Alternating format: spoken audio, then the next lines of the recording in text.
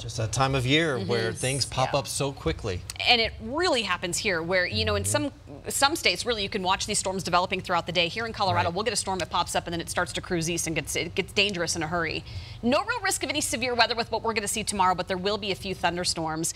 Right now, it's pretty nice. And this afternoon for your kids out on the field, here's a look at the practice cast. We'll be in the upper 60s this afternoon under a partly sunny sky. We've got a little cloud cover out there, but skies have really cleared out nicely from what we saw this morning.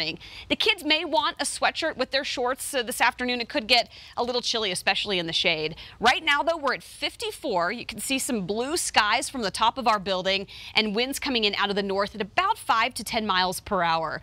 Dacono right now at 61. Same thing to the north there in Commerce City, and we're at 54 in Littleton. You're at 57 in Aurora right now, so it's been a pretty nice warm up from the 40s that we saw this morning.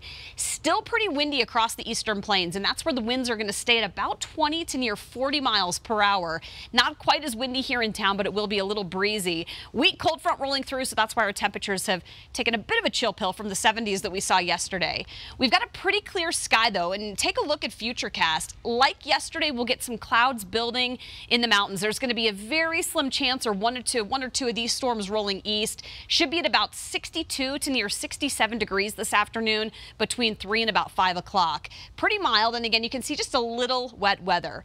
Overnight, skies clear out. Tomorrow morning, we start off in the 40s. We'll be under a lot of sunshine, a very bright eastbound drive early Friday morning, and then by tomorrow afternoon, a better chance for some scattered storms and showers in the mountains. And again, the risk of severe weather tomorrow is going to be really low, but look at how much warmer it gets. We're in the low to mid 70s tomorrow afternoon with a better chance of getting a few storms that would produce some lightning, rain, a little thunder here across the plains late Friday through early evening. So if you do have Friday night plans, you might want to have an umbrella with you in the car. We'll see a little snow mixing with some of that rain in the mountains above about 10,000 feet.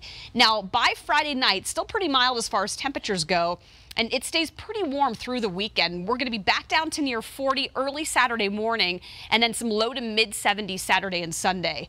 Very few storms expected, and again, pretty mild through Sunday. Bigger storm set to hit next week. Now, Sunday into Monday, we're going to be tracking a cold front.